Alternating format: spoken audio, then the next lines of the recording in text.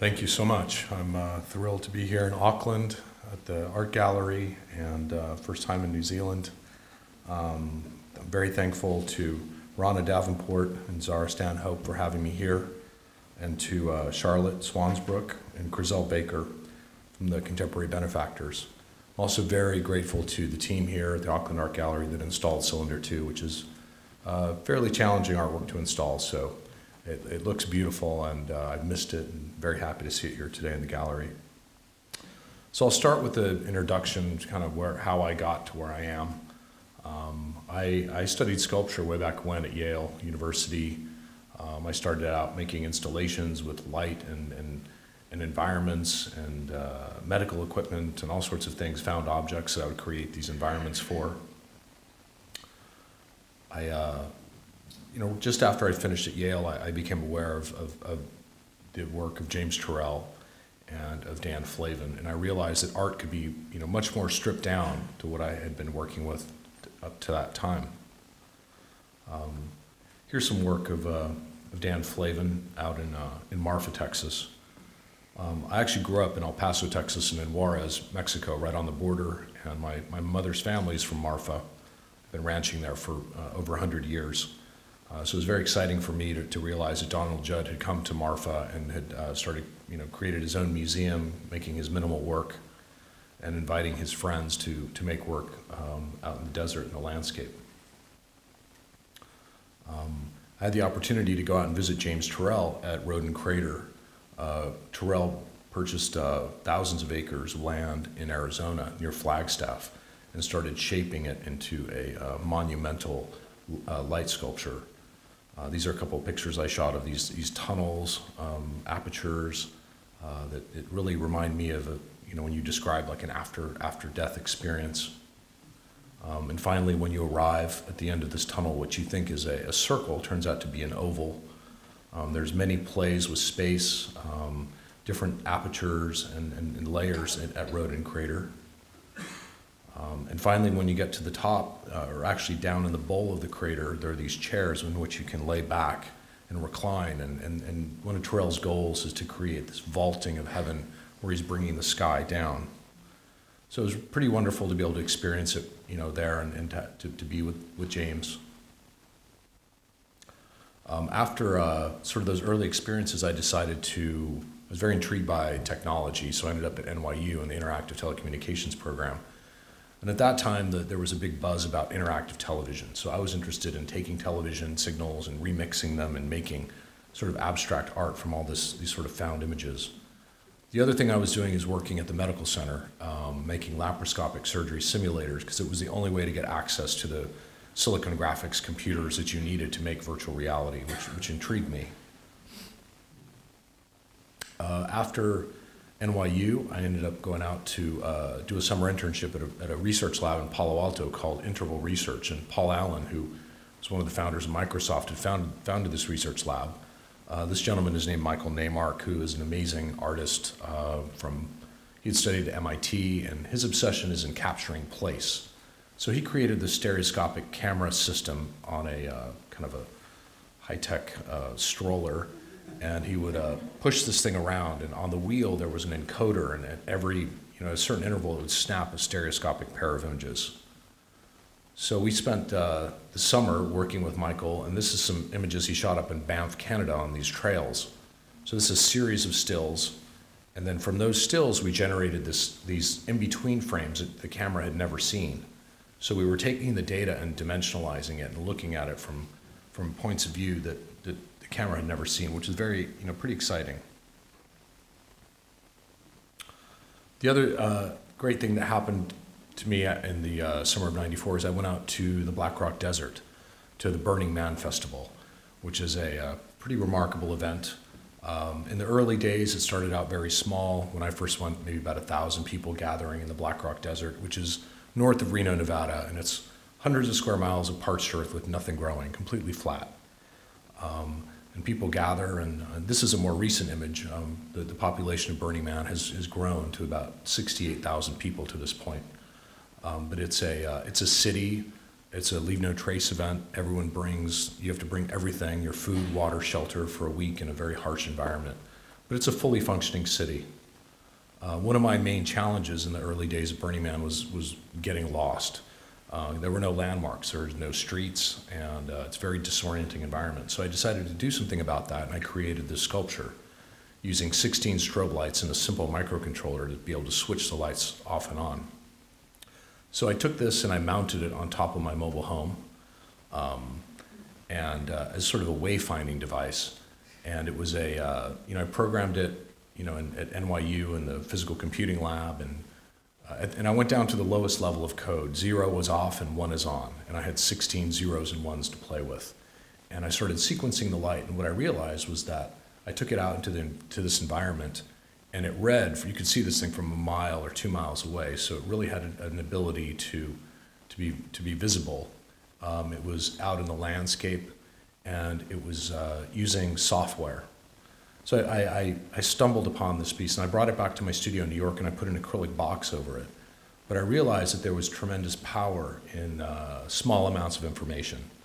And you didn't need, before then I had been working with virtual reality technology, and it was sort of an arms race. You just needed more pixels and more technology, and if you had the supercomputer. But I stepped away from all that and realized I could go really low resolution and make very powerful work. The other part was to take software and to make it visible in an impactful way by using light. So this is a few years later. I started showing my work in New York. I was in group shows, had a solo show, but I'd always wanted to work with large-scale environments. This is out at PS1, which is part of MoMA, and it's in Long Island City. This is the side of the building during a construction project, and I was offered an opportunity to create a very large piece. So here's my studio. I worked with a lot of engineers, and we designed our own circuit boards, our own systems. At this point, you couldn't buy this stuff, so we had to make it. So we custom injection molded cases. We designed these little LED nodes with custom programming. This is our kind of embarrassing control system that we had shoved in a box, and I'm sure would horrify any electrical inspector. But in the end, this is what it looked like, and it made this piece that was 45 feet tall and 120 feet wide in kind of a barren wasteland sort of place. But what I found was that there's a gas station right in front of the piece, and even the gas station attendant would notice when a very subtle sequence changed. And I realized that all sorts of people were looking at this and responding to it, taxi drivers and whoever, so that you really could alter space with public art and affect a lot of people. So the important thing for me was that the pieces are abstract. There are no images, there's no text in my work, it's all dealing with rules. And in this case, I was very inspired by the urban environment, the trains moving around, the elevated trains, helicopters, sort of the movement of traffic. Any sort of kinetic activity became part of the inspiration for the sequencing of these pieces. That piece led to my next installation up at the Albright Knox in Buffalo. This was a Gordon Bunshaft building from the 60s, and it was much more exciting than working with a construction scaffold. This is a real piece of architecture. And it's facing a neoclassical building, which you can sort of see reflected in the building. So that's 100 years old. This building was about 50 years old, and I was adding another very contemporary layer on top of that. But all the LEDs were hidden behind this black glass, so the mechanism really disappeared, and you were left just with the sequences of light. But it had the power to really change the way people see the building, and to have these three independent languages, but all communicating in a respectful way. And my goal was to add something to the building and not to just use it as a pedestal to put something on, really deeply integrating my work into it. And it turned out that it had, people now come and there's a parking lot nearby. They pull up and sit and watch the lights at night. And it's really just changed the way that people see the building. And it somehow is evocative. And again, just very minimal. And my early interest was in a mathematician named John Conway's Game of Life, which is sort of a, screensaver cliche But if you look it up, you'll see that it's a very simple set of rules. It governs a set of points. It can either be off or on. And from these very simple rules, these very complicated patterns emerge that you would swear you're looking at a biological system or something under a microscope that was alive. This is a couple years later at the Nerman Museum. Kyu Sung Woo was the architect of this building, and he very generously offered me this opportunity to build something into the entryway of the building. This is built into the soffit. This is many more lights. And simultaneously, my custom software was evolving. So I had to come up with new ways of sequencing these lights. I started working more with physics, with Newton's laws of acceleration, velocity, using mass, and starting to, in my process, I have to sit in front of these pieces with my laptop and make discoveries. So I would sit out night after night in front of the building and try things out and wait for that 1% of the time that something compelling would happen. So I'm interested in the idea of emergent behavior. We don't necessarily know what's going to happen, but you create the circumstances or certain parameters and then let it sort of flow. So when something compelling happens, I capture that moment, and then there's another process of further refining it, where it's very painterly, adding light, subtracting light, taking it away, to the point that you're sort of really making compositions. And then those compositions are presented in a random order and for a random amount of time. So there's no beginning or middle or end in my pieces, and it's like a shuffle scheme. But it's something that makes the pieces very livable. You don't feel like you've seen it, and then it's repeating again. You've seen this before. And there's a real sense of mystery to the pieces.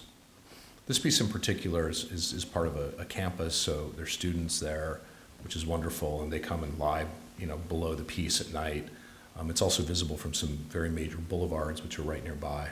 So it engages and it brings the building to life in a way that, without it would feel very kind of cold and somehow empty. But there's these moments of small, I see these pieces sometimes as almost like creation myths, where they start very simply, but then these, whatever they are, these pixels start to multiply and grow, and there are different layers as well. There's sometimes these background layers, foreground layers, but it's all about being very active and very much alive. This is at the Brooklyn Academy of Music, and this was an amazing opportunity to work with a beautiful historic building. And this was in 2007, and this started out being a project that was going to last a few months, and we put the pieces up and just sort of left them there because they looked great and everyone was very happy with them. And eventually the BAM acquired the piece, and it's there now permanently in New York. So these are 12-foot diameter circles with LED lights, which are similar to the cylinder piece that's here, very small lights. And what was interesting to me in this context was that this is the Brooklyn Academy of Music. I don't really use any sound in my pieces, but I would say that there's a very, I've been in several shows that explore the idea of synesthesia and remapping the senses. And my compositional methods are very similar to what someone might use to create sound, except I'm making light sequences. And I tried various things with these circles. At times I had them all synchronized together, which was kind of overwhelming. Other times I had them doing all different things, but then I came upon a way of having them do something that was connected. You could make a visual connection between them, but there were slight differences in the sequencing of each one, maybe differences in tempo. One was ahead of the other. So it felt like music, and it felt like there were various voices, and it felt harmonious. So it was an exciting opportunity to kind of explore these connection to sound. This is a detail of it, kind of close up.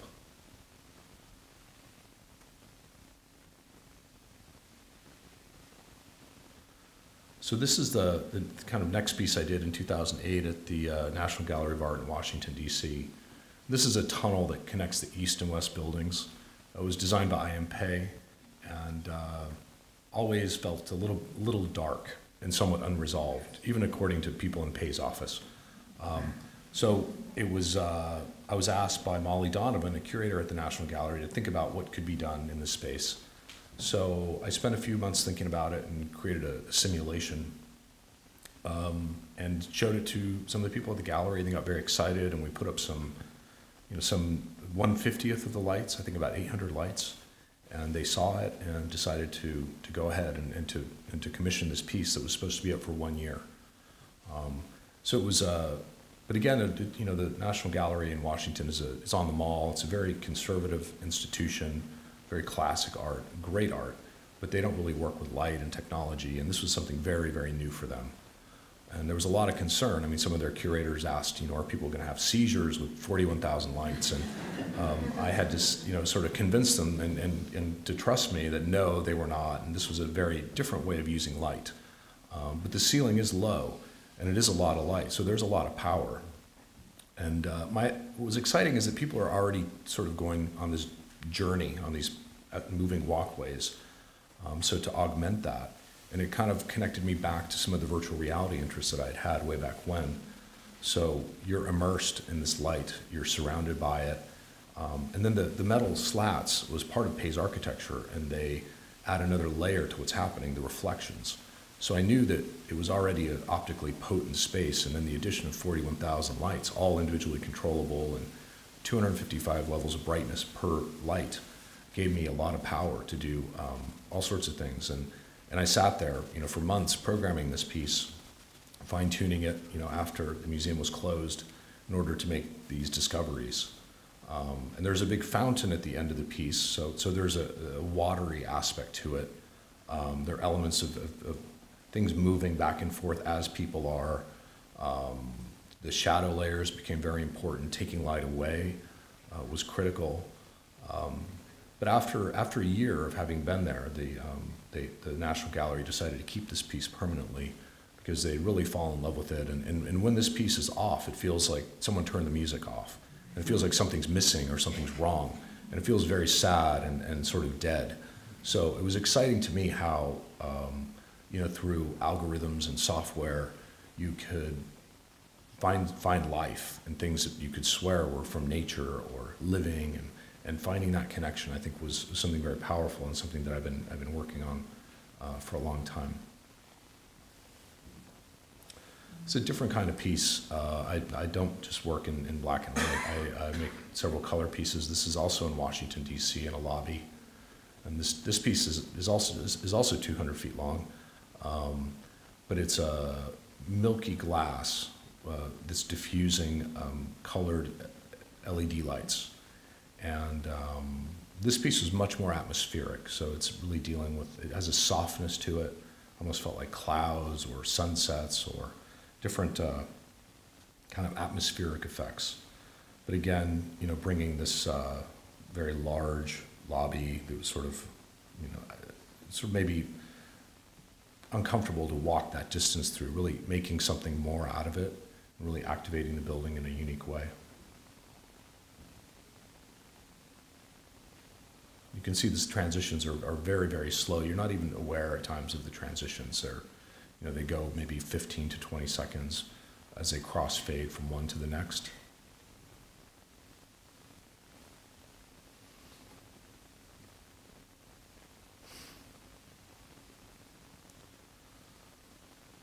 This is a more recent project up at Cornell University in Ithaca, New York. This is another building of I.M. Pei's from the 70s. This is the Johnson Museum, which I personally love this building. I think it's amazing.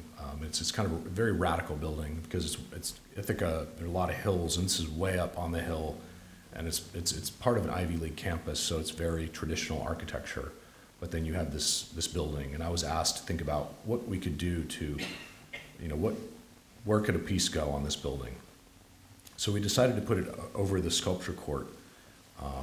And again, this is a architectural, it's a significant building, landmarked. We had to be very careful about not perforating the building and being very respectful of it. So we spent a lot of time trying to match the frame that we made to put the LEDs in. We powder coated it the exact color of the building. And I spent a lot of time hiking around Ithaca. There are gorges and waterfalls and all sorts of activity happening there. It's also the place where Carl Sagan had studied.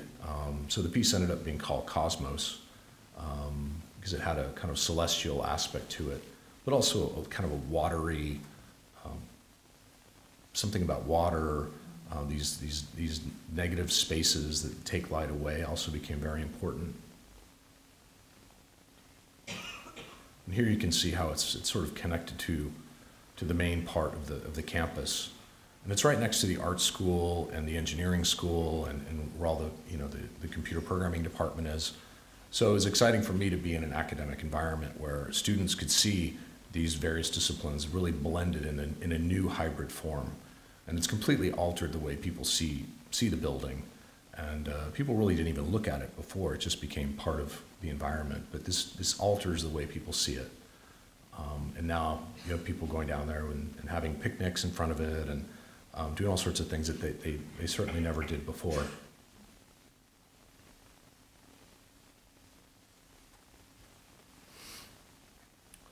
This is the piece called Hive, which is the first digital artwork that the Metropolitan Transportation Authority in New York has commissioned.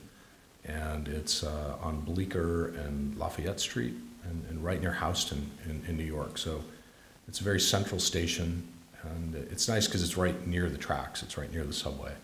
And it was exciting to work there and to create this honeycomb pattern, which had these different granularities. You see light forms tracing through the matrix, this hexagonal matrix, which mimics the trains moving through the system. Other times there are patterns in which individual hexagons are activated or big groups of hexagons, but there are multiple layers, multiple granularities of activity. But again, this, making this abstract map that floats overhead was something that it seemed to work really well in the transit system. And it's also, there's multiple levels that go down. It's three stories high. So there are many ways of experiencing it. On this escalator, you see little pieces of it, and as you move up, it's revealed. But again, an opportunity to make public art and put something in places that art wouldn't normally go.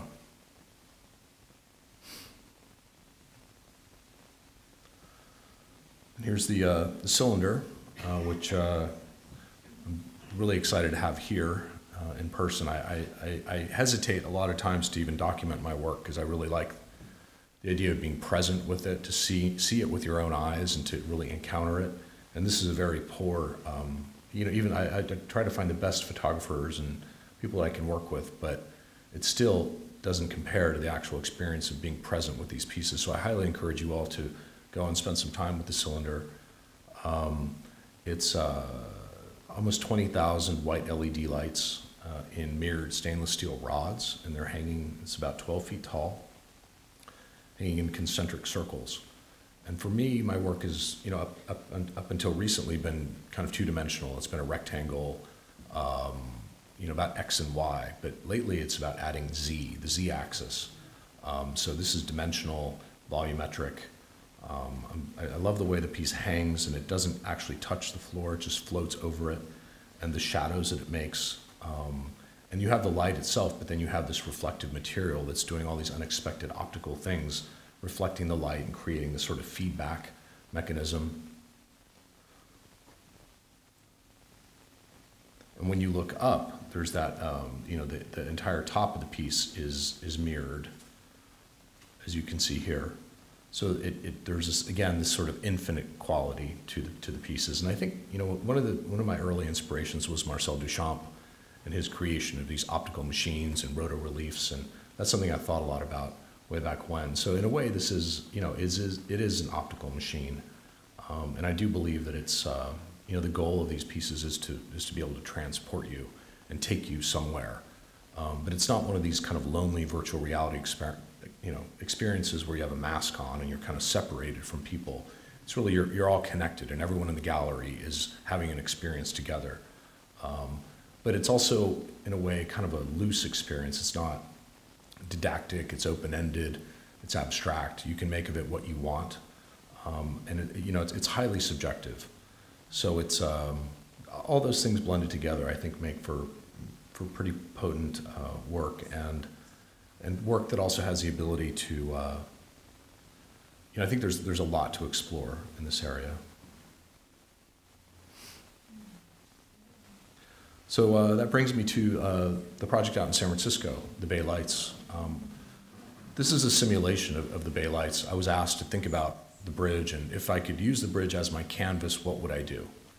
And I spent a few months thinking about it and working on a model, making an actual 3D model, and then I made this in After Effects and with Photoshop, and showing it to people at Caltrans, the organization that runs the bridge, and we started to get some people very excited about what a piece like this could be. And it's one thing to talk about lights on a bridge, and that means a million things to a million different people, and you see many, many examples of ways bridges can be illuminated. It's a little bit of a treacherous terrain for an artist, because I'm coming at this as an artist and not as a lighting designer. But when people saw this, they really got extremely excited, and they just said, well, how can we help? What can we do to realize this piece? The other thing that I realized as we started exploring how we would do this is that it's one thing to do it in Photoshop, and it's a whole other thing to go up there. And the Bay Bridge is enormous. This span is 1.8 miles long, and the deck is about 250 feet over the water, and the towers are 525 feet over the water. And there really is not a lot up there. It's very minimal, but incredibly beautiful. So we went up, and the guys at Caltrans, and we started thinking about, what would we do? How would we do this? Is it going to, how do we attach the lights? Many questions about that.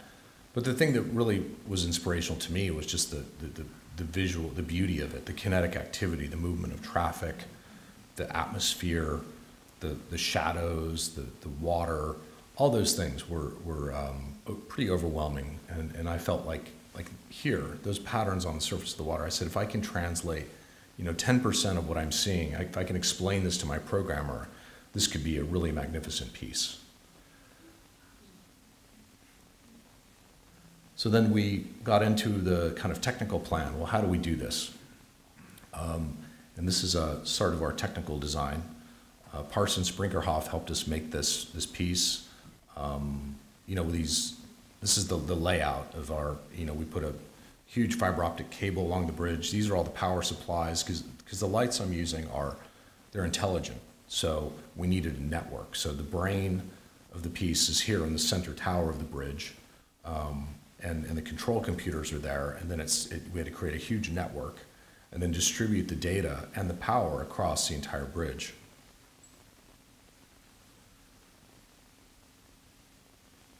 So again, it's easier to do it in computer graphics than actually getting out there. These are actually the lights. They're made by Philips, and they're made to IP66 is the standard. They can be out in wet locations. We had to find a way to fasten them to the bridge. We did a lot of 3D printing of these custom little brackets, and found a way to attach it to the cables of the bridge, which came back that we were going to attach it with zip ties, which I was surprised to hear. But that's how we did it. And here's some of the environment. This is actually some of our engineers who are incredible. So 480 volt line that's running down here, a fiber optic cable that we had to put in that was almost 2 miles long. The challenge with the bridge is that there's no access. There's no pedestrian access. And every time we had to do anything, we had to do lane closures. So we needed police cars, cones, and it was at great expense to do this work. And it all had to happen at night from 11 p.m. to 5 a.m. So this could not be done during, because this bridge is it's one of the vital links in the Bay Area. Hundreds of thousands of people use it every single day. So getting everyone out there, we had to hang this basket that these very brave contractors would get in and go 500 feet over the water at night, and hanging a very fragile piece of electronics. But it required a lot of, just many hours and a huge, actually this was the main cost in realizing this project, is just the labor. And of course, testing it, we had to test that all the lights were working with laptops. Here's some of the early visual tests that had to see,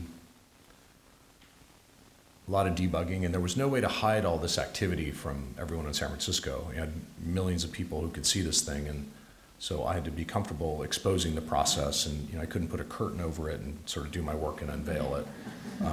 So I had to be comfortable with everyone seeing the glitches and errors.